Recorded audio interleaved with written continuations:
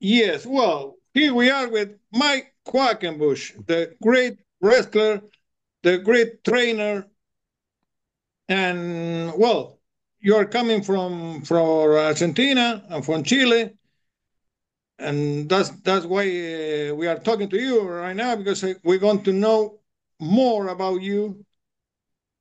And well, those who are related to wrestling know about Mike Quackenbush, but how could you introduce yourself to someone that doesn't know about wrestling, about you? Well, I've been working in professional wrestling for the last 30 years now, mostly as a wrestler. Mostly you would see me in the ring. But as you correctly pointed out, I'm also a trainer, I'm a coach as well. So many of the stars that you may see wrestling for WWE or AEW are trainees of mine. They are my proteges. In addition Mhm. to that, I've written 10 books about wrestling, and I'm also the host of a YouTube channel all about wrestling called Till We Make It. So for the last 30 years, I've been working in a variety of ways, but this will be my first time coming to South America. I've never had the chance to visit Argentina. I've never had the chance to visit Chile until 2024. Well, we saw we understand in one of your promos that you are eager to come here. Mhm. Uh, a great interest in coming here. How this uh, raise in this interest in you? Well, I guess there are two reasons. One, I am fascinated by wrestling from all over the world. It doesn't matter if it comes from Europe, or it comes from Asia, or it comes from South America. But also, for the last 14 years, I've been a very big fan of Titanes en el Ring. I got to get some recordings from the 1970s and 1980s, including one of the Titanes movies. So, during the span of a wrestling company that I ran called Chikara, some Yeah. friends said to me, "Have you ever watched Titanes and El Ring? They're very similar. Chikara and Titanes, they're very colorful, they're fun. It's interesting for children, it's interesting for adults. We think you would like it." So I hunted some Titanes and El Ring down, television episodes mostly, but also the one movie, which shows their great show from Luna Park in maybe 1972, Yeah, 1973, something like this. yeah, yeah. And I fell in love with it immediately. From the executive to the Viking to the android, all of it. I just thought it was so colorful. It had such an energy and a verve to it. This was the first I learned of Argentine wrestling, but it really captured my imagination. Well, that was remarkable, but I saw one of the. You wrote that in something about that in one of my posts, which was an honor. Uh, we had no idea that you were so fond of this promotion, the Titanes and Ring. Uh, Even though there's people in this country that is denying the importance of Titanes and Ring, but that is something great for us. I grew up looking at this, at the shows, but the time was changing, and that style of wrestling is not what are we doing here right now. Yes, and I think I appreciate it is Martin Caradagian's his daughter is bringing Titanes again. Yes, it's coming back Yes, one more yes. time. I think The, last year there was a little season of television. yes, I'm excited because even though the style has changed, the stories and the characters are very important. And Titanes always understood the importance of great characters and great stories. Yes, you can update the wrestling style to be more modern, but I think there is room for Titanes and El Ring in today's wrestling. It just needs the style to be current. When we watch the great matches between Martin and La Momia, this style is of that time. All we need now is a fresh style, but the same great characters, the same color, the same fun as the original Titanes. I think it could be a great success. Classic, right? Caballero Rojo. Everyone Yeah. loves this. I think, I hope they get one more chance to maybe change their style a little bit because I do believe there's a chance for Titanes today. I want to see it. I want to see a modern Titanes en el ring. Uh, I, I was thinking, do you believe that someone in States took some of the details of Titanes to put together the shows up there? I don't want to say copy, but inspire. yes, for a short time, Titanes en el ring could be watched in California. So there Mm. absolutely were wrestlers and wrestling promoters who saw Titanes on television in the United States. It would come on very late at night, but almost only in California. But a few years ago, I acquired some DVDs of Titanes Mhm. entering. This is how I experienced it.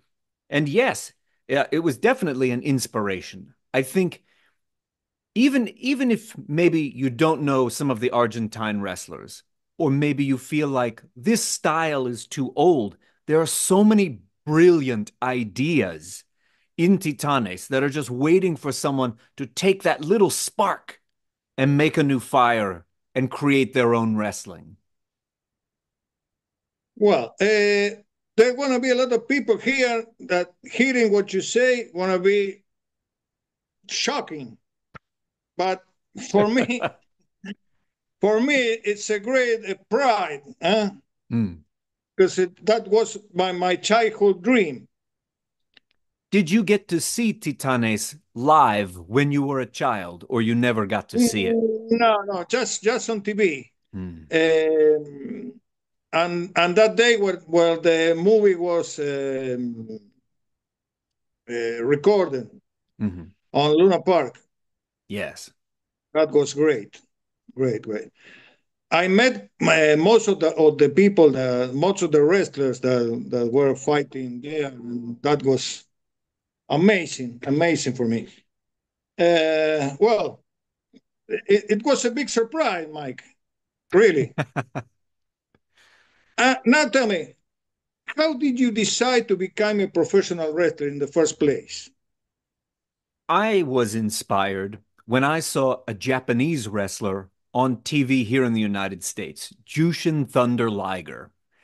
When I saw he had a cape and a mask, he reminded me of the superheroes that I loved, of the comic books that I read, because so many other wrestlers here in the United States, they were known really only for their gigantic physiques, their big muscles, and I am not a big guy. I am a small Mhm. flyer. But when I saw Jushin Liger and the elegance that he flew through the ring in a colorful hero costume, I thought, that is what I want to do. I never wanted to be like Hulk Hogan or the Ultimate Warrior. Not that that can't be fun. It's fine, but it was not Mhm. for me. So I took my love from the characters who reminded me most of the comic books I read. And Jushin Liger and Tiger Mask, they were much closer to what I loved. So you're fond of the comic books? Very much so. Oh well, just like me. Yeah. I'm a fan of DC Comics. Here Mhm. I am, a Nightwing, please. For instance, uh, here you have the Flash. Outstanding. Yeah. Well, the time went by and you became the trainer. That was a Yes. transition between the wrestler and the trainer. How this took place?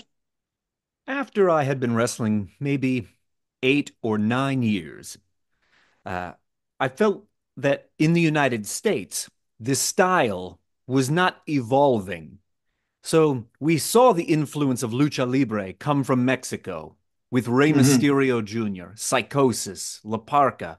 All of them came to the US on WCW. Mhm. And to a smaller extent, also in a company called ECW, we got to see the lucha style. Then there Mhm. was also a beautiful style from England, a very classic style from the 1970s and 80s of Johnny Saint and Johnny Kidd and Mike Jordan. They were very technical wrestlers, but a Mhm. very beautiful style. And of course, there's the influence from Japan. And I wanted all these things, I wanted them to come together to make something new. There could be a new style if we put all these ingredients together. And that is why we decided to start our own training center. So I went from just being a wrestler to teaching as much as I could learn about these other styles of wrestling to others so that the US wrestling scene could start to change. And to this day, as I said at the very beginning, I love learning about the wrestling styles from all over the world. So, right, every little piece I can see whether it comes from the UK or it comes from Mexico or it comes from Japan or it comes from Argentina. I want to see this come together and form a new style, a global style of wrestling. That excites me. Well, this could be seen when you call yourself the master of thousand holes, because there's no many holes in the American style. I had to travel all over the world to learn. Um, but that's my great passion in wrestling is to learn from as many people so that I can share it with others. And this is one of the things I most look forward to when I come to Argentina next month, when I visit Chile for the first time, to share what I've learned over the last 30 years with wrestlers young and old from South America. This is the most exciting part of the trip for me. Yeah, well, I was wondering, did you ever met a guy or a girl that's so tough that were beyond teaching? Well, you see, that wrestling is not yours. This has happened to you. Yes, every once and again, someone they try and they try and they try, but they don't progress as a student. So I must be very careful when I try to nudge them and say, maybe something different will work for you. Maybe you should be a referee. Maybe there's a different job in wrestling for you. There's so many jobs to do in wrestling, and not Yeah. all of them mean being in the ring because not everyone has the skill for that.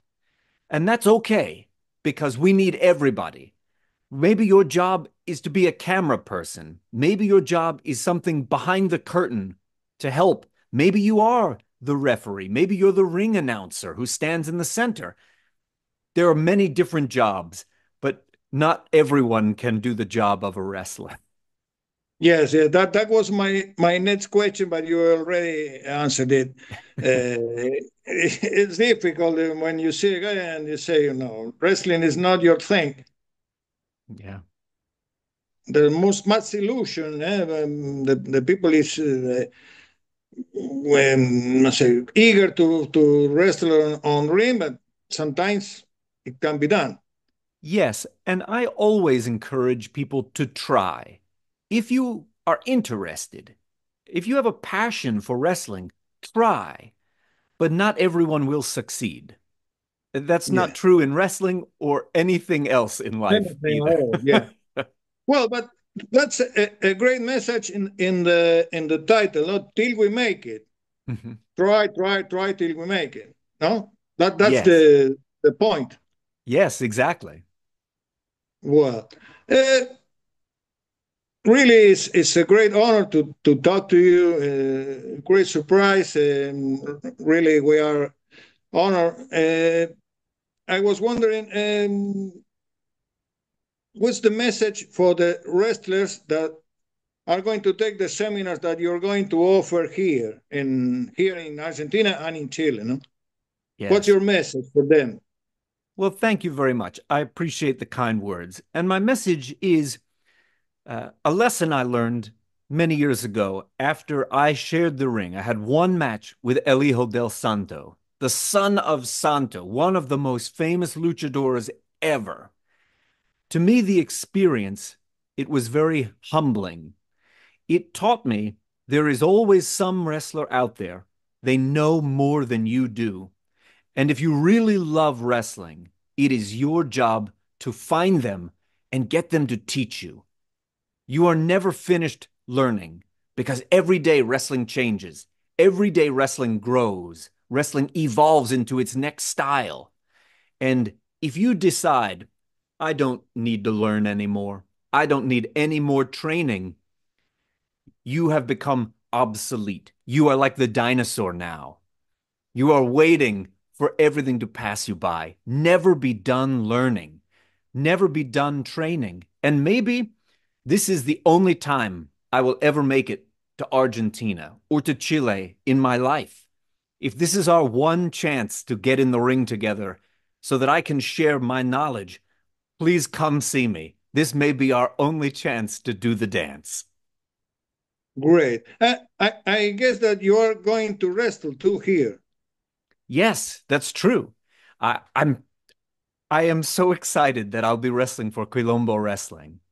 Um, to wrestle in Buenos Aires, especially because of my great love of Titanes and because I have followed Quilombo Wrestling for the last 3 years.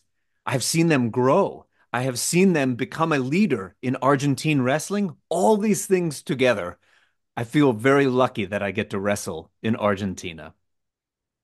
Do you know your rival yet, or not No, yet? not yet. Not yet. I hope soon.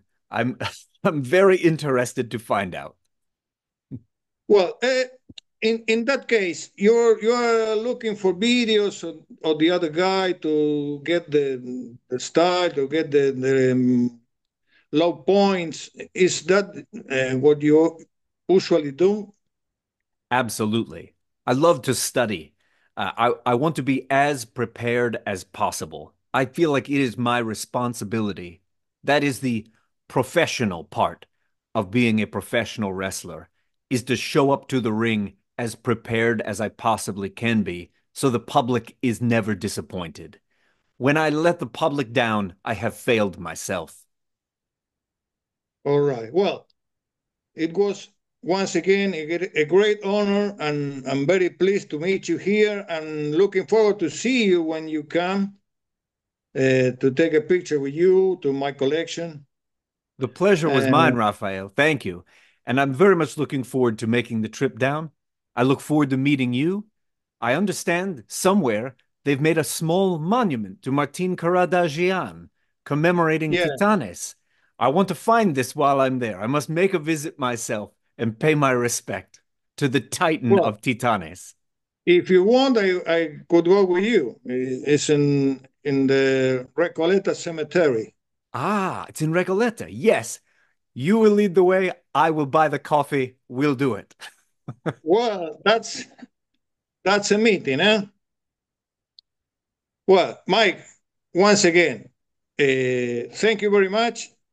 Welcome to Argentina. Welcome to Chile. Thank you. Thank you, my friend. I'll see you soon. All right. Well,